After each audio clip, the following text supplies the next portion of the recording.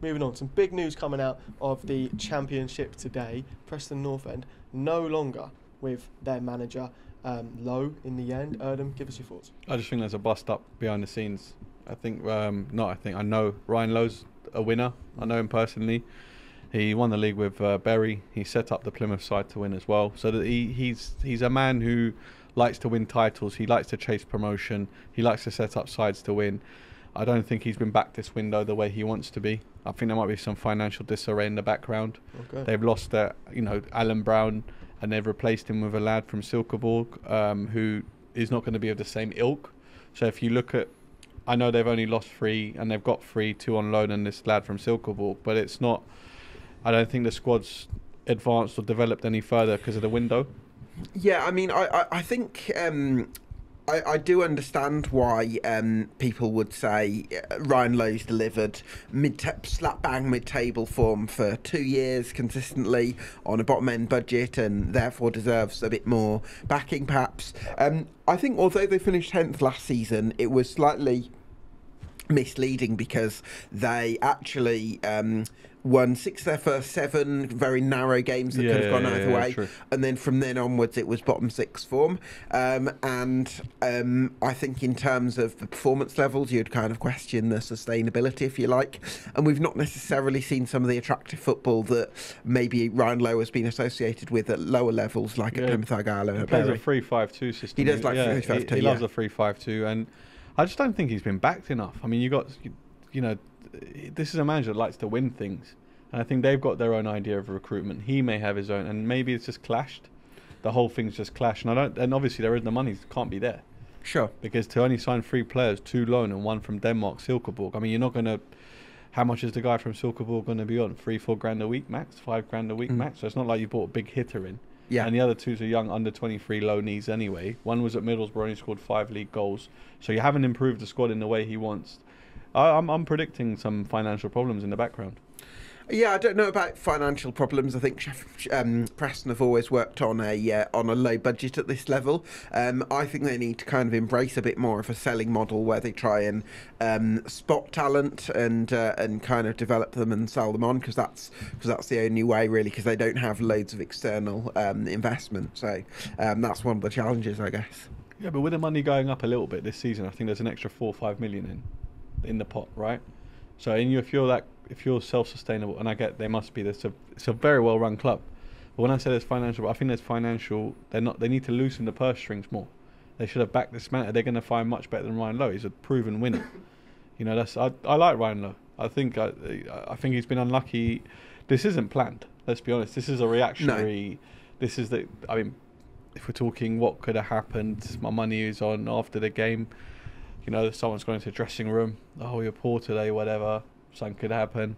Manager's flared up, going, well, if you backed us, a few heated words. Before you know it, he's probably thought, F this, I'm off. To come in on that, Erdem, to be fair. So, I mean, just quickly, you can find the best articles around on FootballPark.com, but on The Guardian, it was reported earlier today that the Preston director, Peter Risdale, he told Sky Sports that the club will take their time over the new appointment, and that the decision was taken after a 4.5-hour meeting on Sunday, after which Lowe was still determined to leave after 4.5 hours. They couldn't convince him. What do you think about that? Yeah, I mean, it shows. He's had enough. He's a winner. He didn't feel it. He wants to be backed. He's probably got his targets. He's someone who likes to do all the business himself. He's because we sold Panucci to Plymouth to him, so I kind of got to know. You get to know the psyche of the manager that you're dealing with, and the psyche is that he has to control everything to do with football. Interesting. So the squad, who's coming in, who's coming out. Do you think, though, that sort of manager is dying out a little bit, because as football evolves, if you think about this, Erdem, in any other business, it wouldn't be one person running everything. It would be the best businesses have people where their roles are kind of streamlined in order to focus on what they do best. It's the Fergie way, isn't it? Let's be honest. It's Alex Ferguson. And Ferguson retired 11 years ago. Yeah. For me, it's whatever works. It's whatever gives me what I want. So if you're someone that works for 3 technical directors and you get me up, fine. We'll go with you and get me up.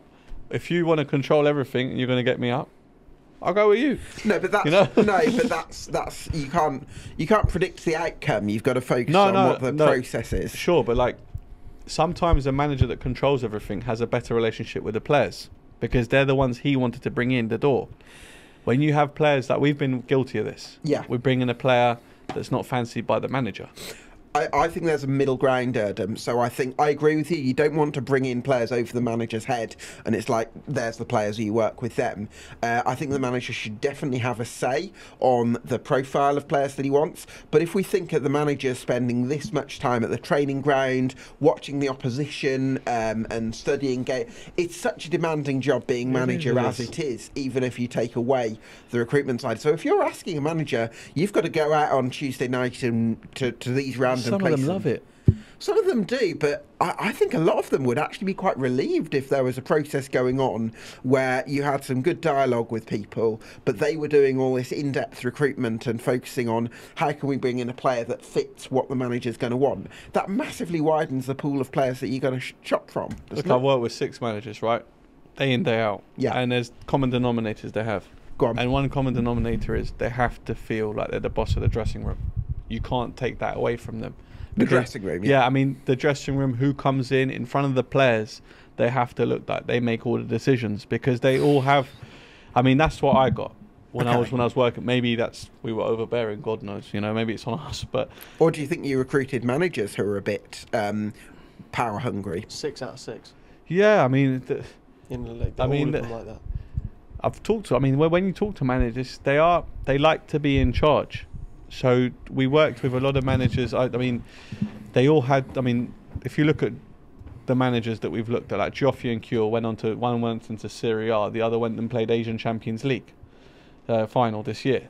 So like Joffrey to be in Udinese twice and Verona. Yeah. You know, these guys have come in, but they all had that.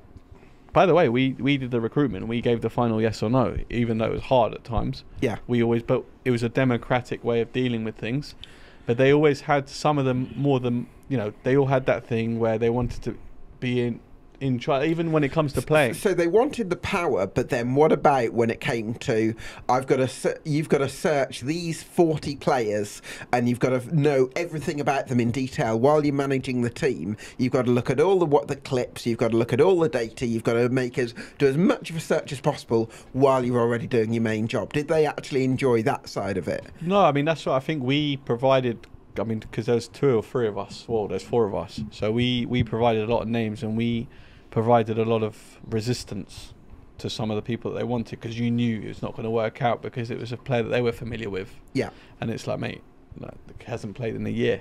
Why are we paying him this money? And Sure. then that was a struggle. Okay. Because it was trying to make, you know, the guy opposite you understand that you don't want him, but in the most polite way possible. Yeah. And there's a heated moments. You had many heated moments, but we found the middle ground, a sensible equilibrium.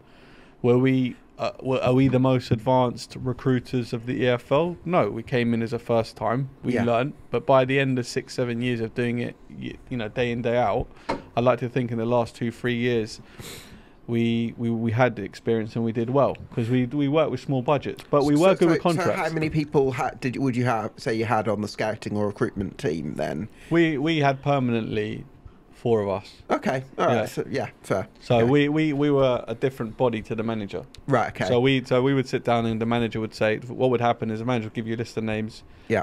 Obviously they know them or they don't know them. We'd give you a load of reports back going, yeah, that's so. Like when we signed Tom Nichols, I knew Tom. I mean, when I say knew of Tom. You knew of Tom, and I know he didn't score many. Would he go Peterborough? Bristol Rovers. I don't know whether you signed him. No, I think. Was it after? Sorry, Bristol Rovers. He didn't score too many. He had a tough time somewhere, but he was very creative though. He's always been very creative. So we were searching for a striker, and you know, Tom Nichols' record wasn't great before he came to us. Sure. So you know the manager's like, this guy will do really well. And there was a bit of a. Then when it came to us, you know, we didn't have a striker, man. So I'm sitting there going, look, the manager wants him. It's not a lot of money. Yeah. We're going through COVID. Let's just get who the manager wants because we can't really find anyone. And they're like, no, you know. Then the scouts, I said, look, can you have a look at him so we get exactly why, you know, why. And the scouts came back and said, this guy would be perfect for the system. Yeah. So in our decision-making room, there was one of us that was unhappy with it. Right. And then the three of us were like, no, we're getting him. Okay. So we backed the manager to get this, because he knew him as sometimes knowing a player. Like Max Waters hadn't scored a goal. Yeah. So he saw him the gaffer saw him in one game against Maidstone in a friendly. Okay. And he was like, wow, this guy, he'll do really well for us. We had him in training. I've gone to the training. I've looked at him. I'm looking at, mate, like, not really that impressed. So what I'm really curious about, if we've got time, Ash, I'd just quickly, I'd love to sort of explore this bit. Let's say you have this thing where manager wants player X. You as a board aren't so sure about it because X, Y, Z. What's the process towards saying yes or no? Is it let's have a conversation with the manager and decide, and the manager tries to convince us, and then no, you need a conversation where sometimes, like, this happened with Max Waters actually, because the chief scout of the club was a 59-year-old top goal scorer in Turkey. Yeah, that was his obviously ex-goal scorer. So he knew football as a striker. He looked at play, and then when we were looking at Max Waters, I went into training, and honestly, he wasn't good. Like I'm going just in the training ground. Yeah, like so they were just doing a shooting practice, and he was dragging it. And then I thought to myself, he's 21, man. I mean, it's 400. It's not a lot of money, you know. Why? And then I asked her. So I said to the scout, I said, look, the manager really wants him. Yeah, you're saying he's not good enough. Like, you know the manager. He said, listen, and then the scout is what educated me. He said, listen, sometimes it takes a manager to see him in front of him to know what he can get out of him. Yeah. So sometimes put the stats and the history to one side. Yeah. If the manager really feels him, go for it. So I thought, okay, it's cheap. Not a problem. Obviously, I pushed for the thing that was the difference was we went for a 1+1. That was a struggle in itself. 1+1 to anyone, so 1+1 and +1 is that the club has the power to exercise another year. Okay. And the lad only wanted, because we signed all these young boys on 3-year contracts. I didn't know how to justify to my owner that we signed a striker, a 20-year-old, on a 1 year. Yeah. So as a point of principle, I just made sure that it's a club philosophy that if you're under 23, you get a +1. Because they can't walk out for free then. Exactly. Yeah. And it's bode well for us. You're in control. So Max Waters, I remember he rang me up and he said, I'm not signing. I said, well, look, you've got till tomorrow morning. It's a +1 or find another club. And I didn't know what was going to happen. You could have come in and score all these goals or just negotiating for Crawley as you do. So you come and signed. And then come January, you're sitting there.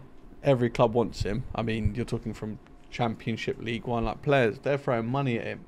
So that if that +1 is not there, it's probably one of the worst negotiations you're going to be in, because they're going to give you 100 grand, 150 grand. He's not going to want to play because he's going to be free in the summer, right? Well, yeah, it's free in the summer. And the maximum you can do, I know, because of his age, is going to get training compensation. The training compensation for 1 year is not going to be very high, so you're looking at minimal money again.